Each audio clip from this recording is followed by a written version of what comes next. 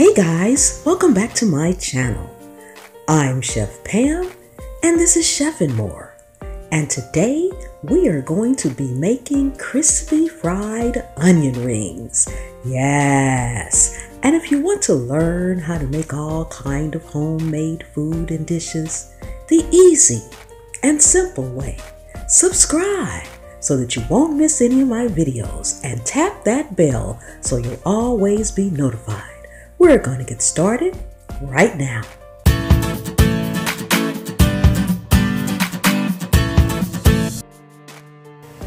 Okay guys, the first thing we need to do is slice up our onions. I'm going to be slicing them at about 1/2 inch thickness. And you just want to separate them by punching them through gently to form the rings. This little skin part inside, if it's coming out, you can go ahead and just take it out. You don't really need it. Okay, just separate them and then we put them into water. This is just regular room temperature water. Let me get the skin off of here right now. And we soak them so that it takes the edge off of the onion, so you don't feel like you're biting down into raw onion. It just takes that strong onion flavor right out of them.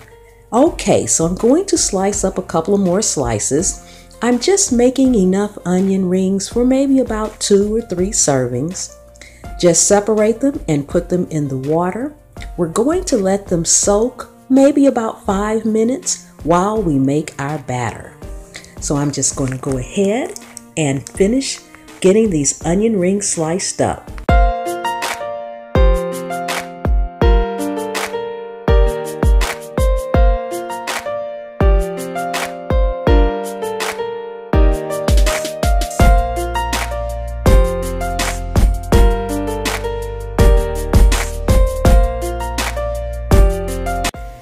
And sometimes when you slice them, as you see right here, they actually break, and I just go ahead and set those aside. You want to get as many actual rings as you can. You can fry up the extra pieces, but for presentation purposes, you want just the rings. Okay, now it's time for our batter. This is just a simple batter. I'm using about 1/2 cup of flour. We're going to put some seasonings in it, starting with more onion powder. And yes, even though they're onions, we're using onion powder because we need the flavor in the batter as well. This is garlic powder, and I'm probably adding about 1 teaspoon each to the flour. Then we're going to add in some paprika. That's going to give it a nice color onto the golden brown fried onion rings, and a little chili powder for just a tad bit of heat. Okay guys, and then we're also adding in a little sea salt. We're going to put that in here too. You always want to add a little salt because it's going to just bring out the flavors. So just shake a few times of salt in there. Then last but not least, we're going to add some parsley flakes. Now any of these ingredients that you don't want in, you can always just simply leave them out or add your own flavor ingredients in as well. Now, before we add our liquid, we want to make sure that our herbs and spices are evenly distributed. I'm going to add a little bit more parsley flakes. Make sure they're all evenly distributed throughout. Just mix them well. Then we're going to go ahead and add in water. Now I have about 1 cup of water here, but I'm probably only going to use about 1/2 of that. And you want to add your water in just a little bit at a time because you can't take it out, but you can always add more. Make sure it's mixed really well. And at the end, you want your batter to be the consistency of maybe cake batter or pancake batter. Either one. You don't want it too thick, because then it will just clump up and you will bite into the onion ring and you'll have a ring of batter that will come off, and we don't want that. And if it's too thin, when you go to coat the onion rings, your batter will be spotted when you fry it. You'll have a little batter here, then this piece of onion won't have the batter on it, and the ring will not be fully coated. So it's important to mix it well and to have the right consistency for your batter. Okay, get this all mixed up really well. And like I said, if you need to add more water, add it a little bit at a time. Okay, now I'm going to coat the onion rings. I've drained the water off. This is cornmeal that I'm shaking on here now. We're going to put this on here so that the batter will adhere. And to the cornmeal, I'm going to add a little bit of cornstarch. After we get this on here, we just want to gently toss the rings. Make sure you gently toss it so that the rings don't break. Okay, just make sure that they are all coated, well coated. Then we'll be ready to head over to the stove so that we can get them all fried up. Yes, okay guys. Now we have our skillet on medium-high heat. The oil has been heated. Since the batter sat just a couple of seconds there, you want to make sure you give it another good stir. Now we're going to put our onions in the batter one ring at a time. You do not want to put all of your rings in the batter at one time. They'll clump up together and it'll just be one big mess. Also guys, shake off as much of the extra batter as you can before putting them into the hot oil. Also, as you put them in the hot oil, make sure that they are not touching and give them room. Do not overcrowd the skillet and do not drop a bunch in at one time. The batter will clump up and stick all together. And make sure you get the extra batter off before you put them in the hot oil.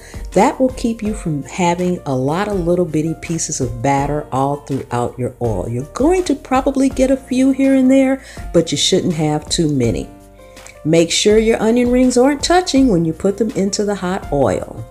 Okay, and make sure they're also coated very well in the batter on both sides. Okay, now I have my large cast iron skillet, but as you see, I have 5 onion rings in there because I don't want them crowded. You want them to kind of swim around in the oil. When they swim around in the oil, you're guaranteed that you're not going to have greasy onion rings. And guys, that goes for French fries, chicken, pretty much anything you're frying. You want it to be able to have room in the skillet to move around. When it moves around, it fries in the oil. When it's overcrowded, it soaks up the oil. So if you ever fry some chicken and you bite into it and it's really greasy, you had too many pieces in the skillet. Okay guys, yes, you want to cook them probably about 2 or 3 minutes on each side, then give it a good turn. Look at that, nice and golden brown on that side. Yes. Looking really good here. Okay, get them all turned over and we're going to let them cook on the other side for about 2 to 3 minutes. Okay, they're ready to come out. Look at that, guys, nice and golden brown and well coated. As you can see, the batter is completely all over the entire onion ring, and there's not a lot of crumbs in the skillet because we made sure that we took off all the extra batter. Just give it a shake before you put it in the oil. So I've got a second batch I'm going to do here, and then guys, we'll be all done. Okay, our second batch is done. We can get these out of the skillet. Yes, we are done with our onion rings and they are smelling good. I wish you guys could smell them. Woo, they smell good and they are nice and crispy to the touch. I have them cooling on a cooling rack with paper towels underneath so that they won't get soggy by sitting directly on the paper towels. I always drain my fried food this way. Okay guys, take a look at these onion rings. Yes, don't they look nice and golden brown? Okay guys, we are all done. And if you guys like these how-to videos, please consider supporting me over on Patreon. I have the link in the description as well as right here. Leave me some comments. Give me a thumbs up. And guys, don't forget to subscribe. Tap the bell so you'll always be notified and you won't miss any of my videos. I sure am glad you guys came to hang out and cook with me today. I really do appreciate each and every one of you guys. Thank you so much for coming and watching, hanging out with me today. And I will see you next time.